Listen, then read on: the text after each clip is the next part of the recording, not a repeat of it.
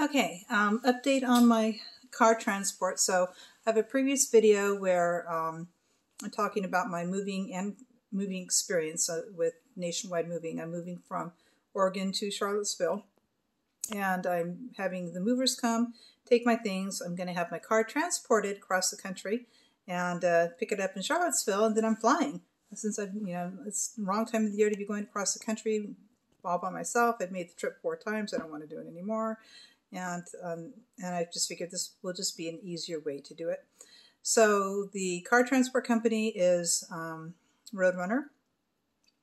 So when I started getting quotes for all of this, they were a decent price. So it was $1,365, and I said, okay, we'll do that. I accepted Roadrunner as my people, and when it came the next days when I went to go sign the contract, they raised it $100, and they just said they misquoted it, and it's like, okay, the $100, that's fine.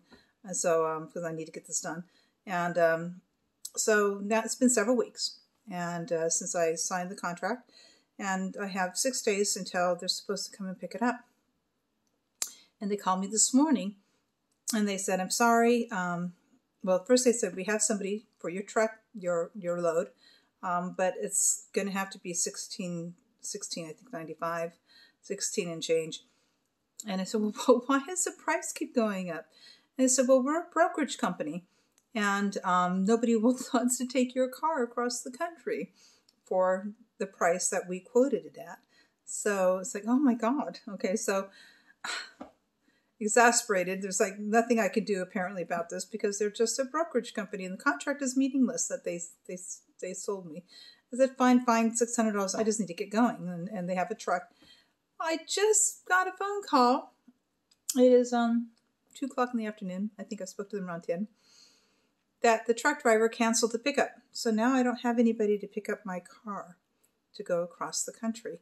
I have no idea how this is going to end. So I don't know if they're going to call me back and say, you need to pay another $1,000 or another, $500 to do this. I don't know what's going to happen next. But at this point, I still don't have somebody to pick up I don't have a truck driver assigned to my project yet, my job yet. And my flight's leaving on the 19th. Actually, it's leaving, early morning, 12:30 a.m. So, initially it was going to be picked up on Monday, afternoon, and then I was going to get Uber to the Portland airport and wait there until my flight left. So right now, I don't have any plans. Nobody's taking my car.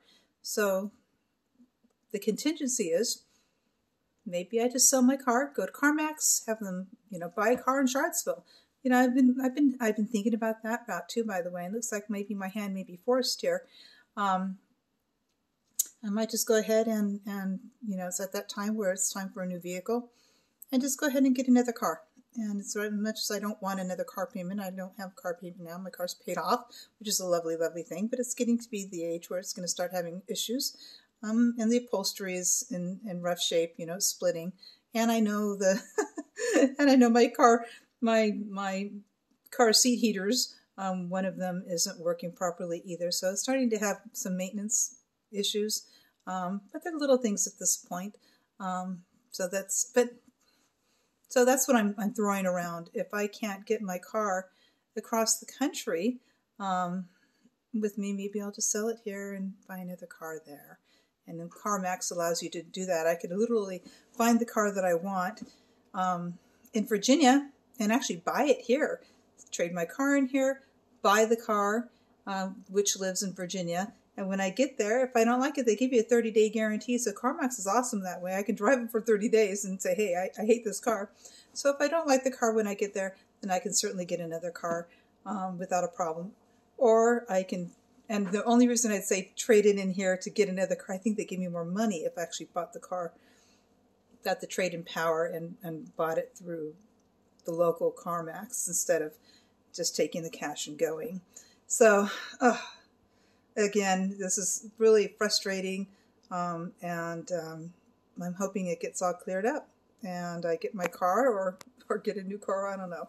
So again, you know, I'm here days out from leaving and nothing is firm. I don't have a firm pickup date for my what's furnishing I have left, and I don't have a car pickup date yet, and I'm supposed to be out of here, you know, in 6 days. So hopefully it all firms up. I'll keep you posted.